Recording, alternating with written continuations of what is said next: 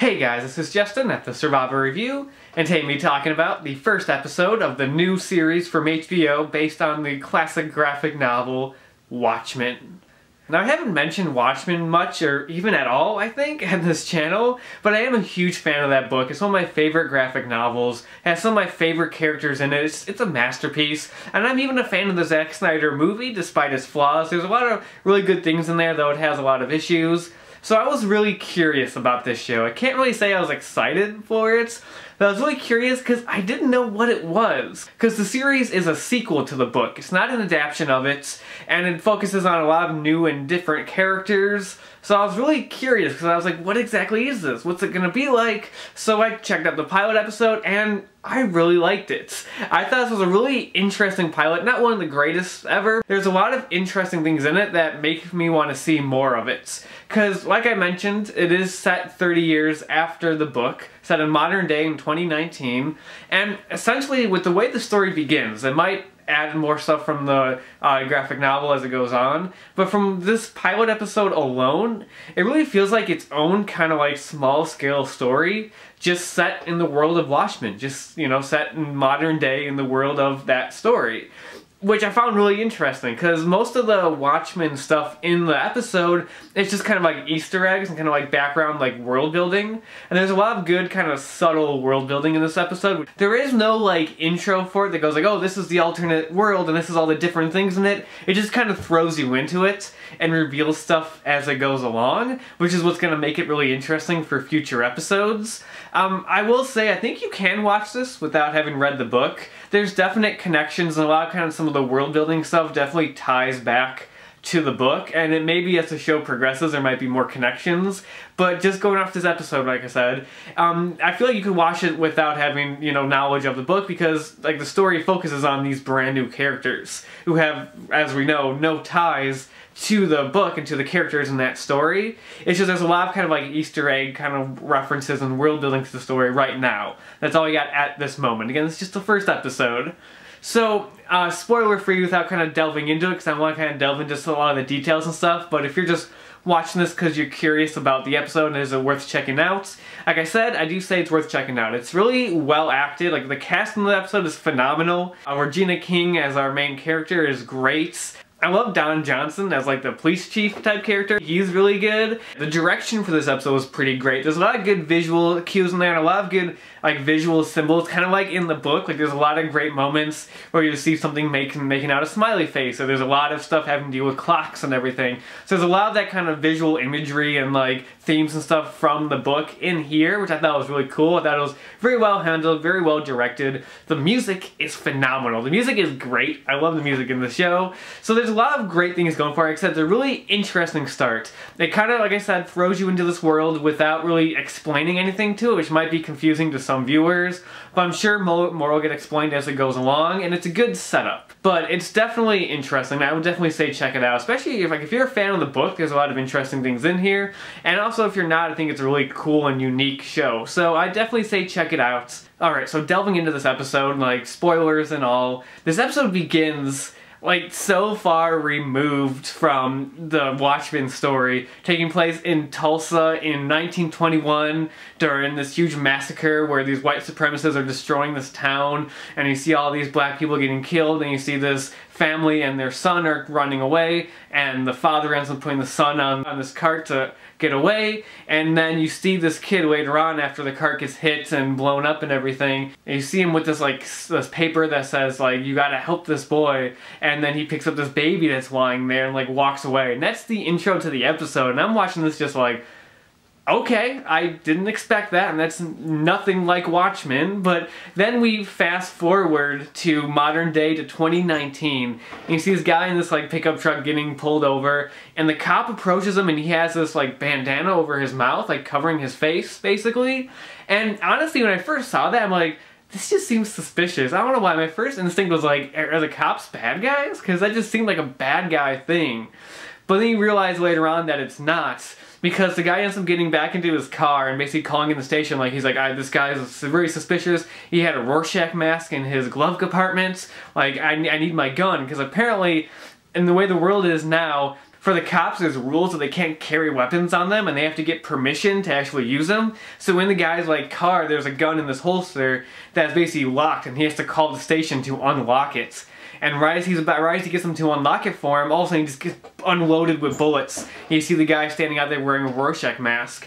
And it turns out that he's part of this white supremacy group called the 7th Cavalry that basically goes around with Rorschach masks and spouting out like Rorschach dialogue, because there's this video of them that they're watching in the station, and they're basically like repeating lines of dialogue that like Rorschach had in Watchmen, but saying it just like in this total different interpretation of the dialogue, because basically they're just, you know, bad guys. So I thought that was really interesting. So that's kind of the main conflict so far in the show, and that's why I was saying how the show felt kind of small scale, because it kind of just feels like this small town dealing with these white supremacists. It's not like world threatening.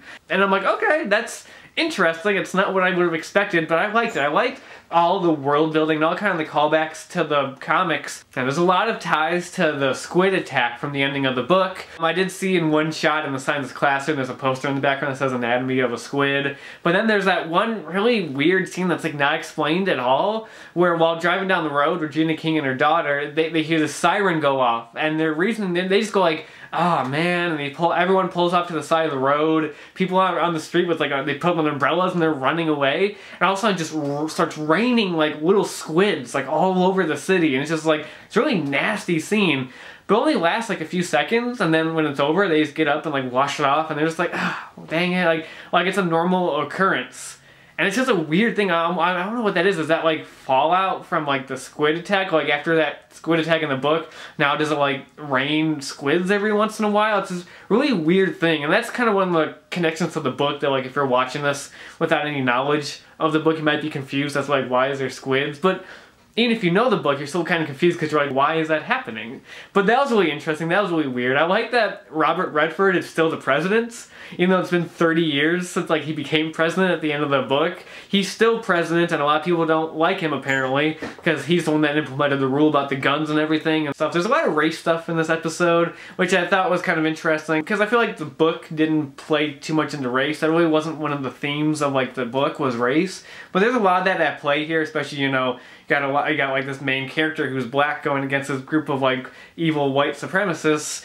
But, you know, I don't mind it. I got no problem with it. It's interesting. It's an interesting new kind of like update on the story. Whereas, you know, that focused on other themes. This is going to focus on some new themes. So that's interesting. I don't mind that. But yeah, the 7th Cavalry is really interesting. The fact that it's this group of people who have taken up like Rorschach's ideals but like twisted them in an evil way. So I thought that was a really interesting idea, and the fact that they kind of adopted Rorschach's image as their own, I thought that was very unique and very creepy actually. Those guys are scary. Like there's that like video, like I said, of all them and the one guy spouting like the dialogue and stuff. It's just a group of guys standing there in the Rorschach mask, and you're like, geez, that's just like eerie. And very eerie imagery, good imagery in here. Because like I mentioned, the police who are wearing the masks, like I said at first I'm like, what, are they bad? But it turns out they wear the masks so the bad guys don't see their faces and can't attack their family. And whoever's a police officer, it's actually a secret. Because at one point, Don Johnson, as like the police chief character, goes to visit the wife of the guy who gets shot up at the beginning. And he's just like, well, what did you tell him that he does at night? And she's like, oh, you know, he said he goes to night school and everything. So he's like, okay, we'll just tell everybody that he got like robbed while, you know, like going home from night school. And it's really interesting that at this point in time, basically being a cop is being a superhero.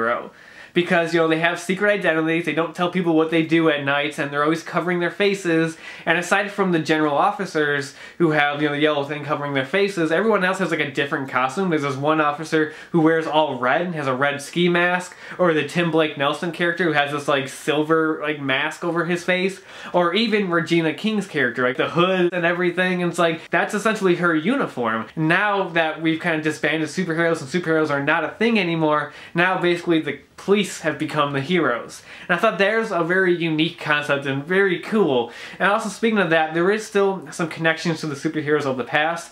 There's this thing that keeps popping up in the background, this like TV movie called like American Hero Story about the Minutemen from the 1940s, which I thought was really cool. I thought that was really kind of a fun kind of meta type of thing. I like that. There is one quick mention of Dr. Manhattan, who was living on Mars, who they seem to be, like, monitoring. So that's what Dr. Manhattan was doing after the end of Watchmen, which I'm like, okay, he just went back to Mars? But whatever, he's there. I'm not sure if he'll come into play later on, but that's what he's doing right now. He's hanging out on Mars. And of course, there's that one scene where you see really briefly on a newspaper, it says, Adrian Veidt, like, officially declared dead. So Adrian Veidt is apparently dead. But then you get to the scenes with Jeremy Irons, which they don't say it in the episode, but it's pretty much been confirmed that he is playing Adrian Veidt. I'm not sure if that's like a spoiler, if that's like ruining it for anybody, but they confirmed that in like when they announced him. So he is Adrian Veidt, who apparently everybody thinks is dead, and he seems to just be like living alone in this mansion. And he has these two servants who, there must be something wrong. They're not like, I don't understand, because they act weird. And there's this one bit where they're like celebrating an anniversary and they made a cake for him, and the like butler character like hands him a horseshoe to cut the cake, and Veidt's just like, no, that's a horseshoe, and he's like, oh, would a knife be better? So what's up with those guys? Like, what is Veidt doing? What's going on with Adrian Veidt? I'm really curious about that. I also have to say, the casting of Jeremy Irons as Adrian Veidt is pretty fucking perfect. Like, when I read that, I was like, damn, that's good. I could imagine a young Jeremy Irons playing Adrian Veidt in like the Watchmen story.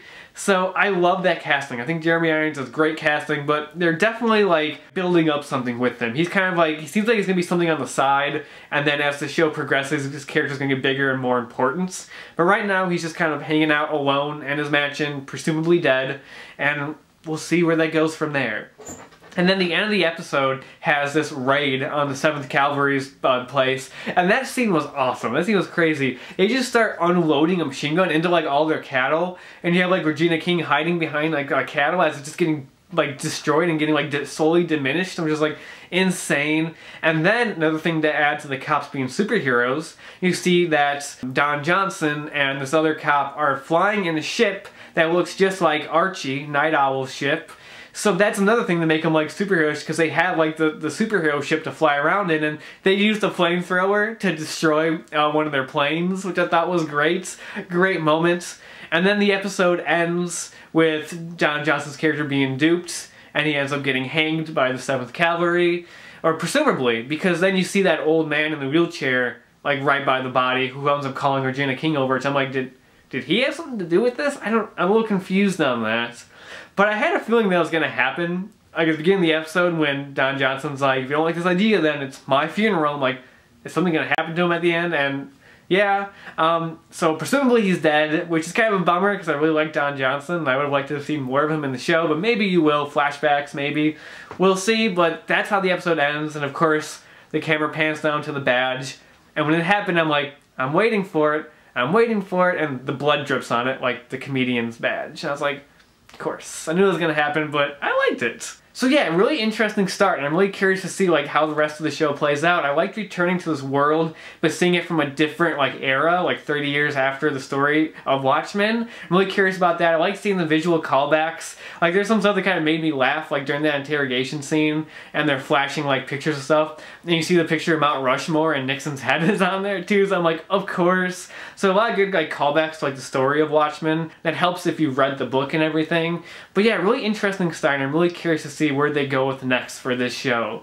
So yeah, that's episode 1 of HBO's Watchmen, and that's about it for now. And until next time, I'll talk to you guys later.